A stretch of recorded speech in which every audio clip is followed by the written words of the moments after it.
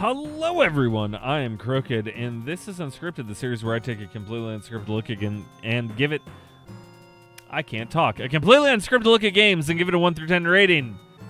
And today we have every 90s kid's, favorite game, or favorite show ever, Gargoyles.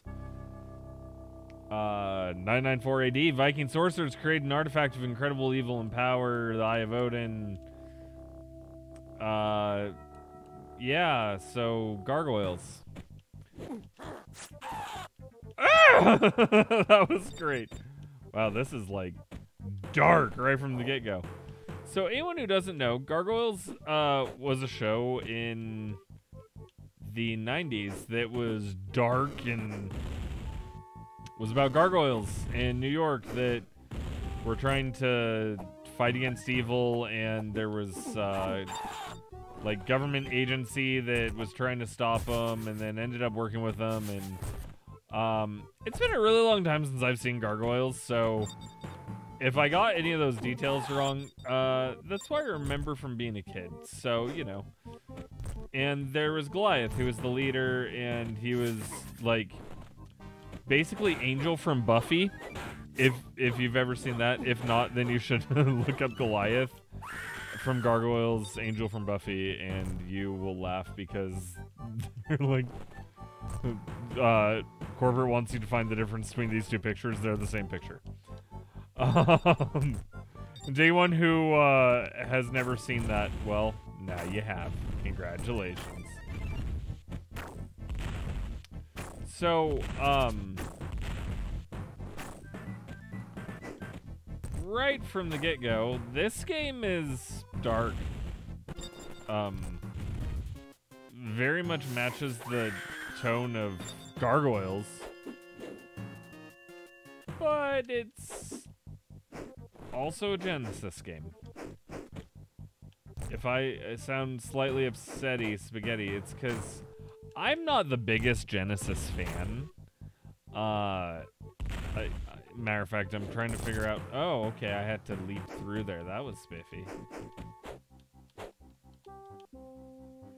But I'm usually not a fan of, the sound chips and everything on the Genesis, and I'm just not a fan of not knowing what to do in a game. But, I mean, I can't fault the Genesis for this. This is wacky. So, the controls, A, does this, B, makes jumps, C, has you be a Flappy Boy. I can look up in a really awkward way.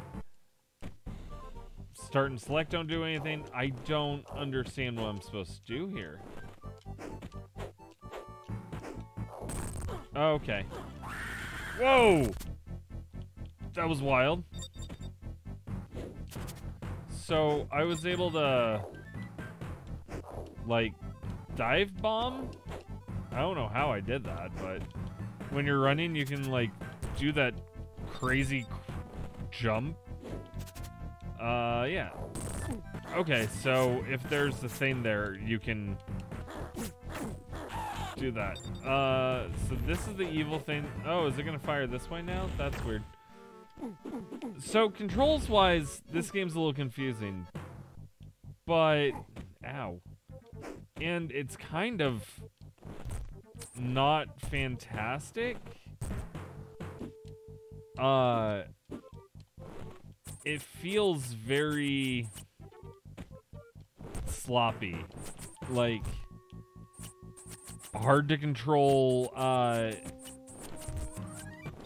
It feels like it should be a lot more fluid than it is, but it's really, really not. What the heck just happened? I don't know what's happening.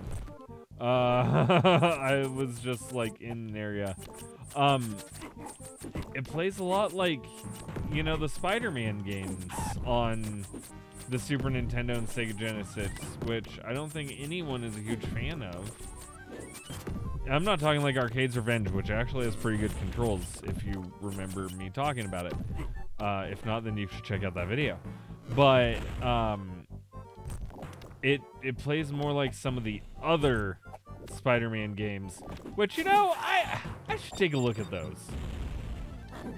Especially since I'm just a glutton for punishment in like all of the stupid Spider-Man games, no matter how terrible they may be.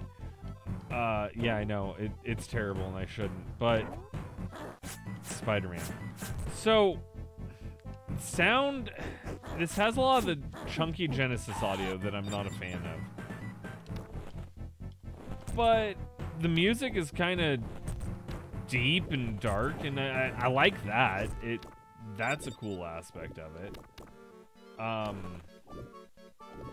have no idea what I'm doing. The game does literally nothing to try to tell you what you need to do.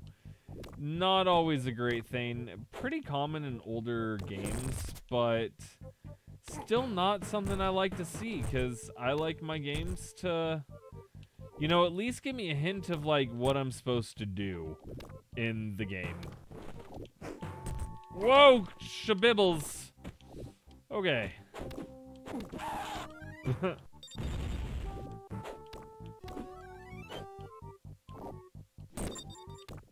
So far, I've learned that I'm supposed to break through walls and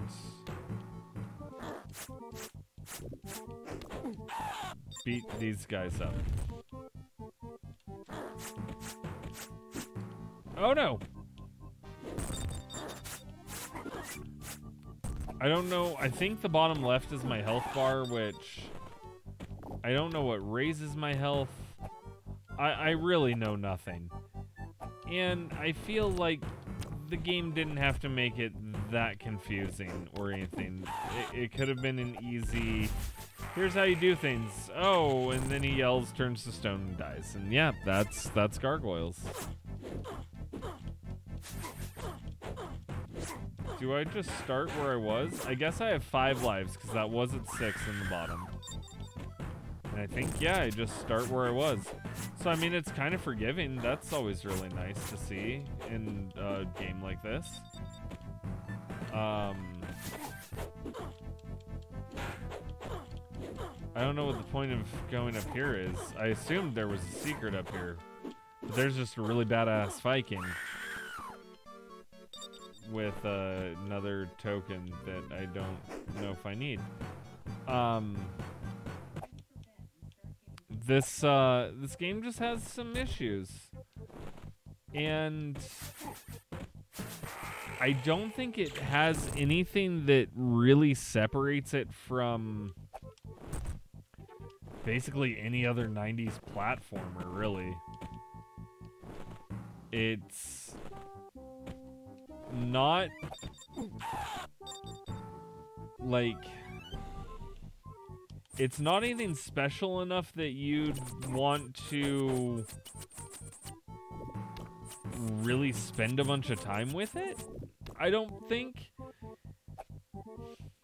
And that's a shame, because the source material, it is fantastic, but if you didn't know the source material and you just like picked up this game, I'm not sure if you'd enjoy it. Oh, okay, so you can hit A and B and do the, like, dive of doom.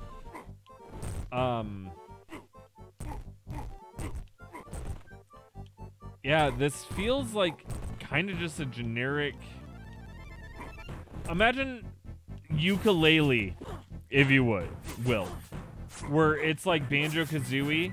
This is like a good platformer, but ukulele, where it's just meh, trying to relive the goodness of a platformer that isn't this. Oh, I guess that makes me invincible. That's kind of cool.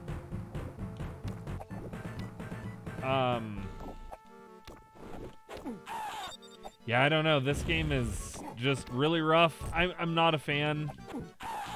In terms of a score, there's not really anything higher than about a 5 that I could give this. If you're a huge fan of the source material, you might get some serious entertainment out of this. But otherwise, I don't think you're going to spend more than 10 seconds playing it, because it's just...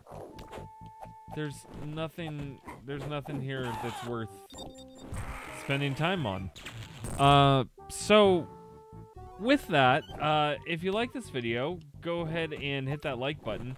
Hit the subscribe button so that way you never miss out on an episode of Unscripted. Don't forget to hit the bell so you'll be notified whenever a new episode of Unscripted does come out. And if you want to support the channel a bit more, go ahead and check out the Patreon. Link is in the description down below. And other than all that, I do want to thank you for watching Unscripted, and I will see you on the next episode. Bye!